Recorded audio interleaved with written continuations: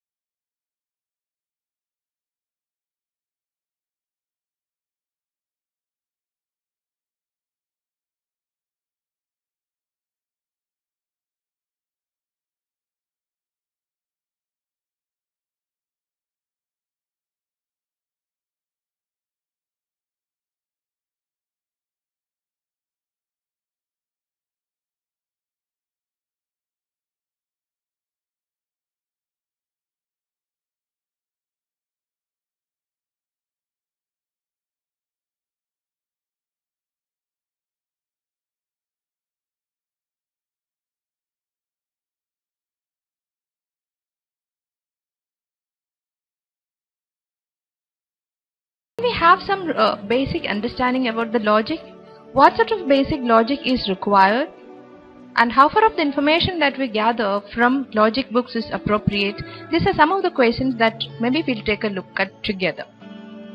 Now, when we prepare for the critical reasoning questions, official guide questions are very important in that they serve as adequate practice material.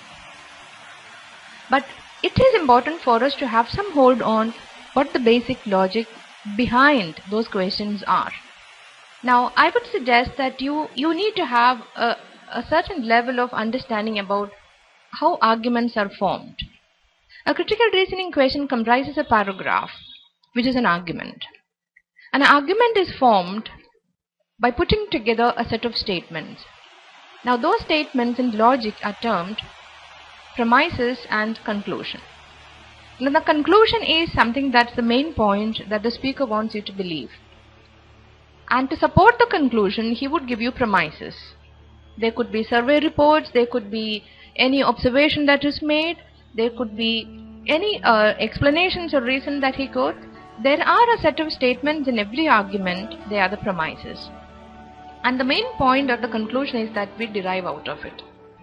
Now, a structure of an argument would mean how are the premises and the conclusion presented. Now the premises need not be the first set of statements.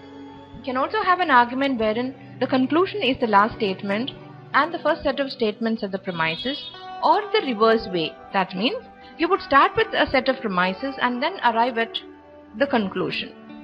Now the reverse way would mean you could have the conclusion first and followed by the premises. Either way, an argument is an argument.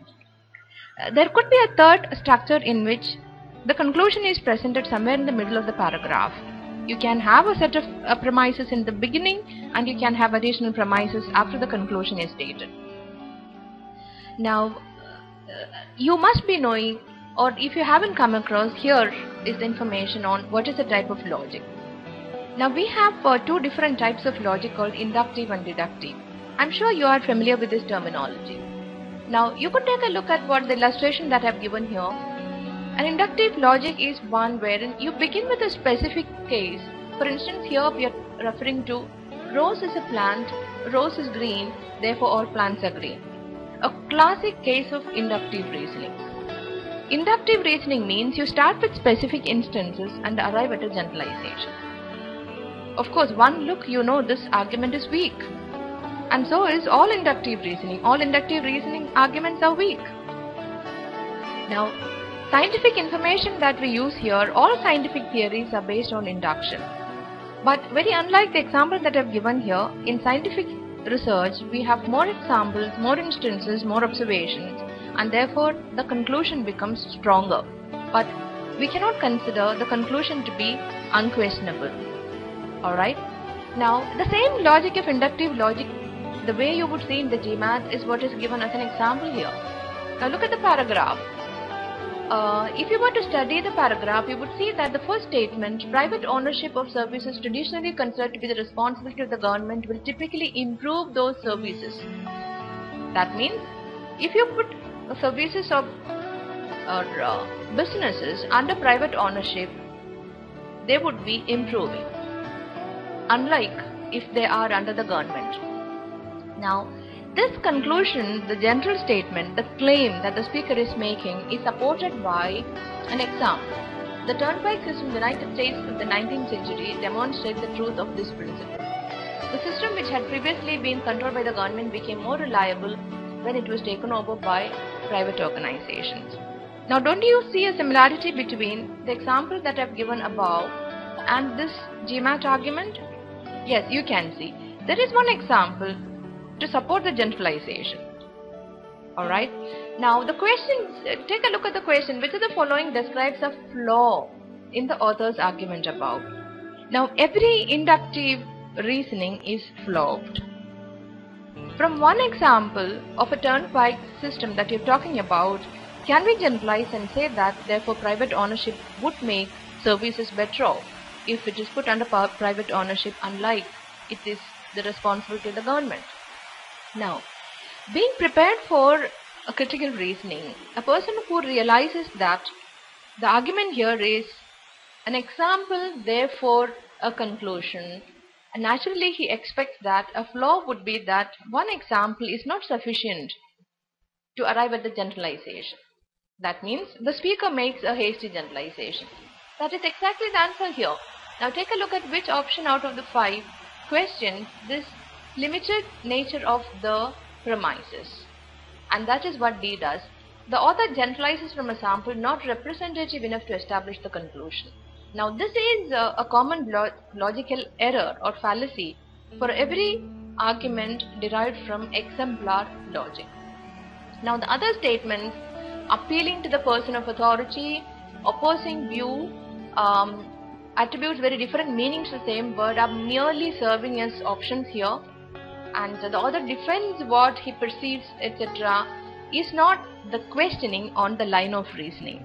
So the line of reasoning is here exemplar, is a type of inductive logic. Now the opposing type of argument here is deductive. Now